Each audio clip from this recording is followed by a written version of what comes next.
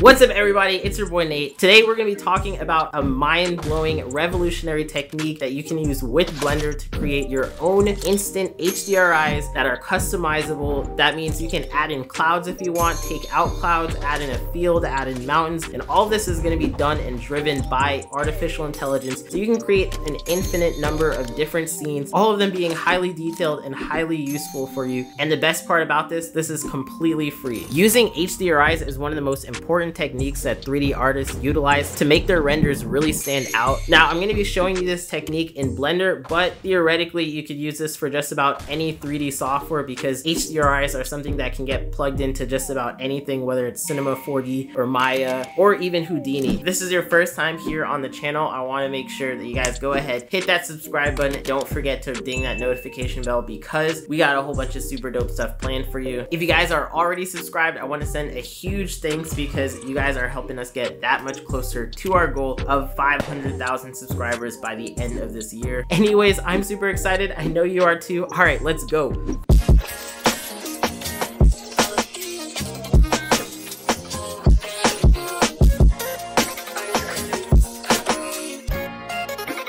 Now, I had to make this video because I was mind blown when I saw what was coming out of the ingenious creators of NVIDIA. They came up with a really useful use case for AI and image generation by making a tool that allows us to create our own custom HDRIs. If you've never used an HDRI before, it's essentially an image that has a 360-degree view of a surrounding area, and most of the time 3D artists use this to create really realistic looking lighting and reflections in their scenes. Now, one of the challenges of HDRIs is that not too many people know how to create their own HDRIs because it requires taking a series of images and then stitching them together to make a 360-degree view, or it requires using a special application and then the perfect lighting conditions, and that can be kind of challenging. Another option is to just download something that was created by someone else by going to something like HDRI Haven or just Googling free HDRIs, but again, these are already pre-made scenes. So let's say you have something that you want to be a little bit more customizable to really fine-tune the look to your own liking. Well, thanks to the developers at NVIDIA and their Gauguin 360 tool, it is an awesome free AI HDRI creator. I'm gonna pull it up right here so you can see what it looks like. Now, on this side over here, you're gonna see that there is something that looks like a cross, except a little bit turned on its side. Now, the top is gonna represent the sky and the bottom area is gonna represent the ground. And we can use these tools right here on the side to just draw in whatever we want. So essentially, if I draw in this little green circle blob thing, it's gonna create grass in this area. And if I draw in little clouds here, I'm gonna be creating clouds. And this is super cool because I can create a realistic looking scene that is really just based off of some fast hand sketch that I did. I was honestly mind blown by the results, and check this out. I'm gonna go ahead and just make something really quickly by using this tool, and then I'm gonna download that 360-degree image and plug it into Blender for this animation. Okay, so the plugin that I'm using to import this is HDRI Maker, but that is a paid plugin, and if you guys want something that is completely free, you can actually do this right here in Blender. To do this in Blender without any plugins, you go over to the World tab, and then under Surface, we're gonna set this to background, and for the color, it may be set to something else other than multiply, but we wanna set it over to environment texture. Now, you're gonna see that my entire screen turned kind of this pink fuchsia color, and that's because we don't have an HDRI or a 360 image imported. And to do that, all we have to do is click on open, and then I'm going to go down to the folder where I saved those HDRIs that we made using Gauguin 360, and I'm just going to go ahead and import one by clicking open image, and instantly you're going to see it gets imported in the scene. Now, the cool thing about this is that it is actually a completely spherical projection, so if we move around the entire camera, we're going to see that HDRI is plugged in there looking beautiful. And the cool thing about this is that it is directly influencing the lighting and the reflections of this scene. So there's really a whole lot of flexibility that you can play around with this. Bam, instantly check out these results. Now I have an AI generated HDRI in a scene with this car, and the reflections look nice, the lighting looks awesome, and the cool thing is this scene is not actually real at all. So if I wanted to, I could actually just change this however I'd like by going back to Gauguin 360, and let's say we want to make it dusk instead of daylight, we can do that as well. Let's say we want no clouds clouds or more clouds, we can do that as well. It is just honestly freaking mind-blowing to see how far the technology has come. This technique absolutely blew my mind when I found out about it, and I'm really happy that we get to share with y'all. So guess what, guys? We're gonna be leaving a link right there in that description so you can go ahead, check out Galgan 360 and get to creating on your own. But if you're curious about more AI tools that are just pushing the boundaries of what's possible for creatives, I recommend you check out this video that we made. It talks about some of the dopest artworks created using AI and some of the really awesome things that you guys can look forward to in the near future. Anyways, thanks for watching. I hope to catch you in the next one. All right, peace.